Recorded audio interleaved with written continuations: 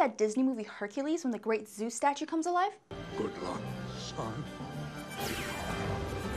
Well, something like that happened in real life in Kuala Lumpur, Malaysia.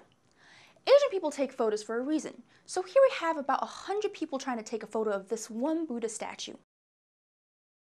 But just look at its lips.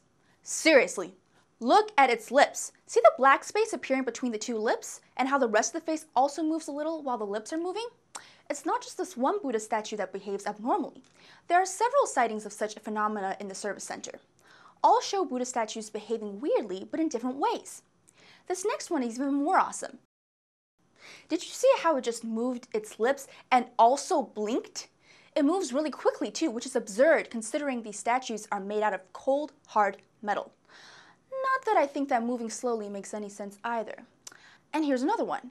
Pay attention to the lighting. But wow, that was bright! It's like the statue spontaneously burst into light. You can see that the person's head is even slightly lit up due to the emitted light from the Buddha statue. People have commented that it may just be distorted recordings from a blurry camera. Some have also tried to explain it as a collective illusion among members of the Buddhist center. However, up to date, no one has been able to scientifically explain or debunk the videos that show the Buddha statues moving. What do you think? Let us know by commenting below, and please subscribe to our channel for more unexplainable phenomena.